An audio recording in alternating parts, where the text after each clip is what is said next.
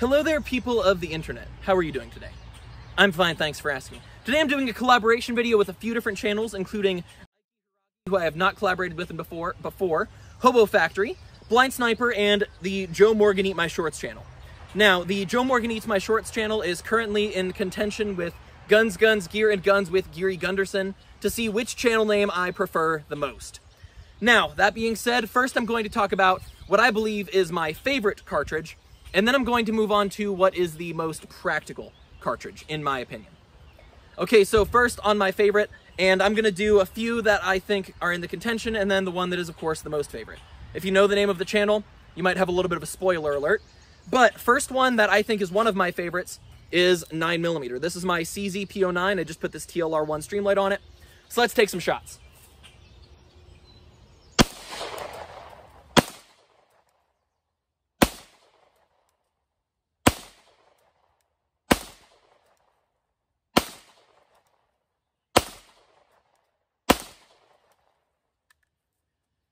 It took me enough tries to hit that second bowling pin. As you can tell, I'm still working with that handgun.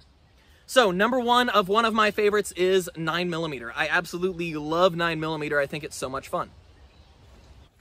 Hello. I'm sorry to appear before you in such casual clothing, but while I was editing this video, I noticed something I missed, so I thought I would just show up with what I was wearing. Now, I realized that my actual favorite pistol cartridge is 9mm Makarov. 9mm Makarov is a really fun cartridge to shoot. The gun that I have in it is my CZ82, which is, in my opinion, probably the handgun I am the most accurate with. The trigger on it is really nice. The recoil is sharp, but it is still a really cool handgun. 9mm Makarov is less powerful than standard 9mm, but more powerful than 380 and cooler than both. Alright, now let's get back to the rest of the video. Another one of my favorites that I wanted to talk about today is 223 and 5.56. I love these guns. You know I love my retro rifles. And the M16A1 hasn't been on the channel in a bit. I've been doing a whole lot of shooting with that police trade-in Rock River Arms, so I haven't brought this out recently. But let's take some shots with this as well.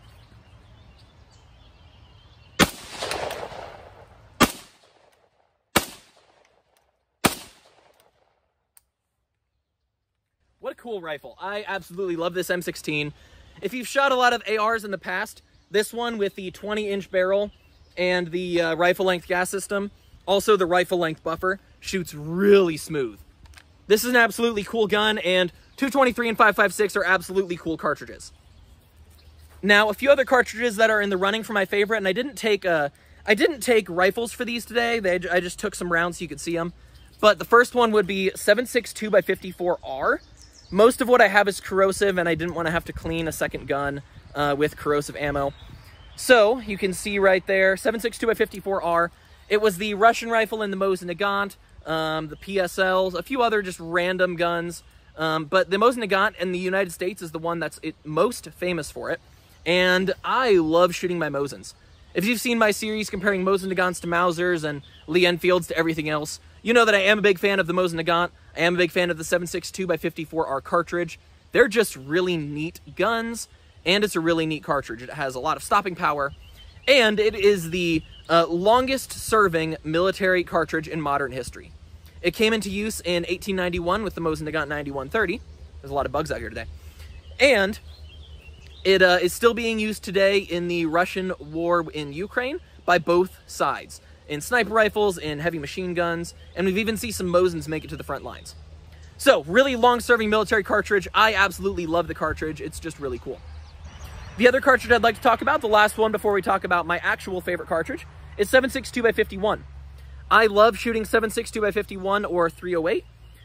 One of my favorite guns for 7.62x51 is the Ishapur 2A1, which is an Indian version of the Lee Enfield. What I like about this is that I really like my old milsurps, and you can get milsurp guns and old guns that are in this caliber. So you can get the feel of shooting those really old rifles, but you don't need to shoot really old ammo. The ammo is a lot higher quality, and it's a lot easier to get really anywhere. Okay, now, that being said, let's talk about my actual favorite rifle cartridge. If you know the name of the channel, shouldn't be too surprising. 8mm Mauser, 7.92x57. 8mm was the German cartridge in World War I, World War II, and it's been used in all sorts of conflicts all around the world. It is a very interesting cartridge historically, and I actually had a viewer give me a couple rounds of ammo to shoot. So this is Egyptian 8mm. There's a highway back there. I need to keep pausing for the noise. Most of the 8mm that you will find today is surplus, although you can get modern production ammo. It's just a lot more expensive. You can also get really good surplus, but the surplus I have today is not that great. So I might have some duds and hang fires. We'll just need to see how they shoot. I'm just trying to get rid of it. Now, I wanted to ask for your guys' opinion about something. We're going to shoot this through my Yugoslavian 8mm Mauser M2447. I really like this rifle quite a bit. But this I shoot all the time on the channel. I use it for all of my 8mm testing videos.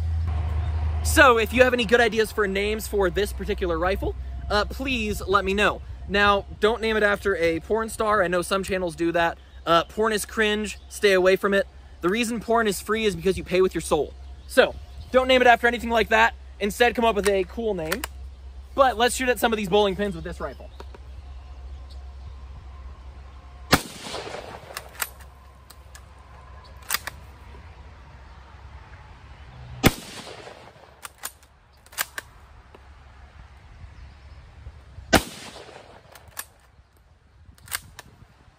I love seeing how fast the bowling pins fall over with this rifle versus the 5.56.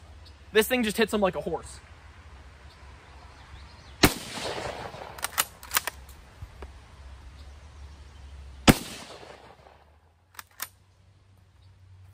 This is such a cool gun. So, not surprising, my favorite cartridge is 8mm Mauser. That's why it's the name of the channel. I had shot milsurps in the past. I had shot a lot of guns in the past. I bought this gun, and I fell in love. Now, before we talk about the most practical cartridge, let me go clean my bowling pins up. Okay, now, for the most practical cartridge, I have my bowling pins set up again, and I have a lot more guns to shoot. However, I do not have a rifle today in 7.62x51, so I would put 7.62x51 in a very practical cartridge list. It's very easy to find ammo for these. It's very easy to find guns for these. They can take most game in North America, and you can find very potent defensive rifles in them. So, one of the most practical cartridges, in my opinion, is 7.62x51, but I would personally get a rifle in 308 that can shoot both cartridges. Okay, now, originally when I thought about this video, I thought we were just going to do rifle cartridges. However, one of the things we talked about was doing every cartridge in existence. So, I feel like one of the most practical cartridges we can talk about is 12 gauge. The reason why 12 gauge is such a practical cartridge, and you've probably seen these before, but this is what a 12 gauge shell looks like, is because you can find so much different ammo. You can get slugs, buckshot. I'm just shooting birdshot today. Some really light loaded target ammo because this is a really old shotgun. This is a Stevens 520. I believe these stopped being produced in 1919, but it may have been 1929. I've kind of found conflicting data on that. But I really like old shotguns, really like 12 gauge, and this one is really cool. This is actually, I think, probably the newest to me gun that I own. So 12 gauge, in my opinion, is one of the most practical cartridges because you can shoot slugs out to about 100 yards. You can shoot buckshot, which is good for home defense. It's good for bucks and different animals in different conditions, and birdshot, which is good for birds, and bowling pins.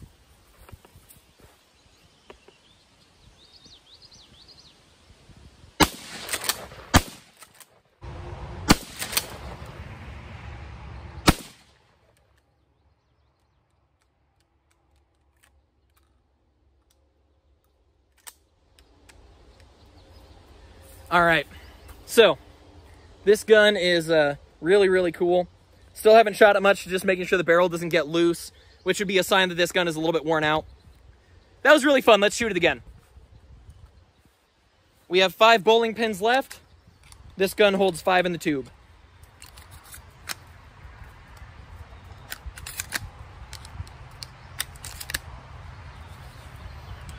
Now, if you've shot a lot of 12 gauge in the past, this gun loads a little bit different, which is kind of cool. Let me open this up. So normally the shells would be stopped somewhere inside of the tube, like right there. However, this one, the lifter is actually what stops the shells from coming out. So you press the lifter in and then push it forward to load. It's really interesting.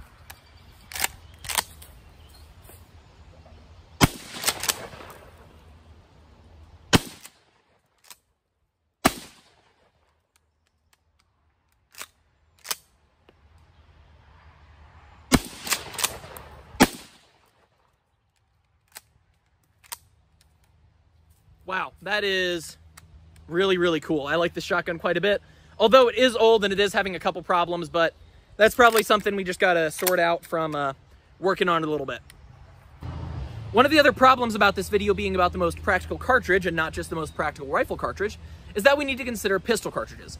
And I believe the most practical pistol cartridge would be 9mm. And the reason for that is because 9mm comes in handguns all the way down to stuff like Ruger LCRs, which are the size of about a Smith & Wesson J-frame, if not a little bit smaller, all the way up to this CZ-P09, which is a full-sized handgun, everything in between there, and you can even find rifles chambered in 9mm. So if you worded the question slightly different to if I could only have one cartridge, what would it be? It would be 9mm, because with 9mm rifles, you can shoot really comfortably out to about 200 yards, and if you need to get close for your concealed carry gun, or for something like this that I want to have exposed, it's not that hard to do something like this with it. So, let's shoot 9mm again. Let me go set up my bowling pins.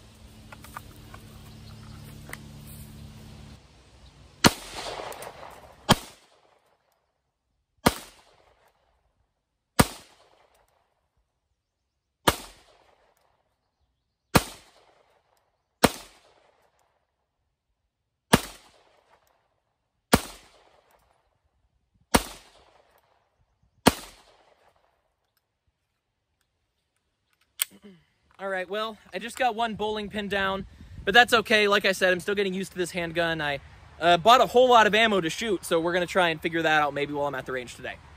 One of the more practical rifle cartridges is 223 and 5.56 for a number of reasons. One, it is a very powerful and potent defensive cartridge, and with the proper ammunition, it is very good for that use. People use it for home defense, people use it for working on their ranch or something like that. It's just an all-around pretty good cartridge for that. Also, it can take up to whitetail deer and probably even higher with proper shot placement, but I probably wouldn't use it on much more than a coyote or a whitetail, unless I had no other option, of course. If I was looking for a perfect, like, Tiatuaki or SHTF or Pocky Lips type cartridge, I would be pretty pressed to find one better than 5.56. You can carry a lot on you, it's very common in the United States, and it's just a really solid cartridge. But I would not say it is the most practical cartridge. However, it is still fun to shoot.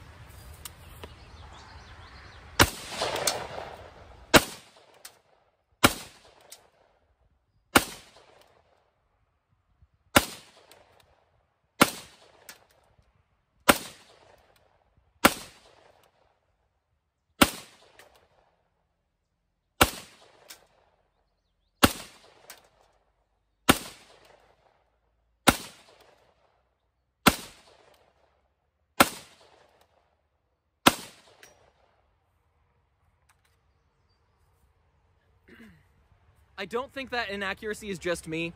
I think this ammo shoots a little bit off with this gun. Now, maybe that's a cope, I don't know, but I'm normally better with this gun. By the way, if you're new to this channel and you came from one of the other channel's recommendations, welcome. Very glad you're here. Now, that being said, much of what I do is ammunition reviews, and that's why I was shooting an ammo in my M16 that I'm not sure it's zeroed with. And that's because, well, I'm doing a review of that ammo, and I wanted to test it in the gun, make sure it was reliable, that kind of thing. It was a really cheap steel case, and sometimes that gun has issues with really cheap steel case because it's not overgassed. Okay, now, that being said, and I might get some hate for this, in my opinion, the most practical cartridge for most people is 22 long rifle. Now, you might be a 22 hater, and that is okay. I still want you here. But the reason I say 22 long rifle is partially in memory of my grandfather. So recently I went to see my grandmother. My grandpa passed away a few years ago, and while I was there, I looked over his guns. He was a farmer for many years, longer than I've been alive. And the gun that he carried in his combine with him, the gun that he always had with him in his truck if he was going anywhere, was a 22 long rifle, not very dissimilar from this Marlin Model 60. It was a Mossberg 550, I think, but don't quote me on that. Now, the reason why that was his go-to gun was because he wasn't necessarily worried about, oh, well, what if the apocalypse happens and somebody comes to try and steal my corn? Or, you know, what if some guy breaks in at 3 a.m.? He was a farmer. What he was most worried about was, what if a possum tries to get the chickens, or a coyote tries to get the chickens, or what if a rabbit is trying to get to 8mm Mauser grandma's carrots, or something like that. So he had a 22 long rifle that he used for everything. While I was talking to my grandma about this, she talked about him in his underwear shooting rabbits out through the window in her garden. So Grandpa used a 22 long rifle for everything. For a lot of people, I think 22 long rifle is the most practical cartridge that they will use most often for most things. I personally am not a farmer, but if I ever needed to take out a rabbit, this would be the gun I would go to, or my other 22, which is a Savage Model 94. I always get those switched around. All right, now that being said, let's shoot some bowling pins.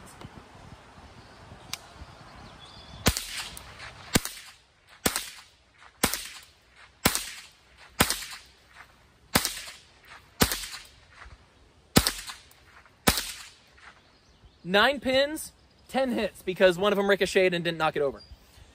Now, the downside of 22 long rifle is that, to be honest, it is underpowered. This is not a rifle that I would want if a person was trying to hurt me or my family. That is a major downside of 22 long rifle. However, one advantage is, yes, it is low powered, but it is also low recoiling.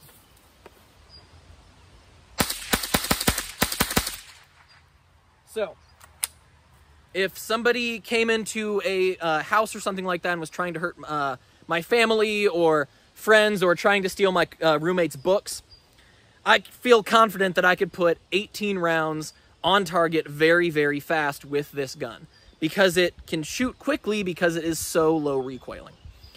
Now, I still wouldn't use it primarily for that purpose, but let's say I had a friend who was not a gun person at all, and the only time they would go out to shoot was when I invited them out, and they needed the gun to protect themselves. Other than the reliability issues with this one, because it's older, this wouldn't really be the worst choice because of that rapid fire, ease of shoot. If they didn't want to spend a lot of money on the gun or the ammo itself, this would be an easy one for that. So, I think that the most practical cartridge is 22 long rifle. However, I do want to hear your guys' opinions. What do you like? What do you not like? Or do you think there's something better? What would you say is your favorite cartridge, even if it's not very practical, like my 8mm Mauser? Another favorite cartridge of mine that I don't actually own, but I would like to someday, is a 350 Legend. I just think it's kind of cool that they took a 5.56 and made it straight walled, and it's basically just a really powerful 9mm. Now, all of that being said, I am 8mm Mauser Man, and I really like my 22. I also really like all of my other guns, but I lived on. Which proves it's hard to get the best of a man named John. Big John. Big John.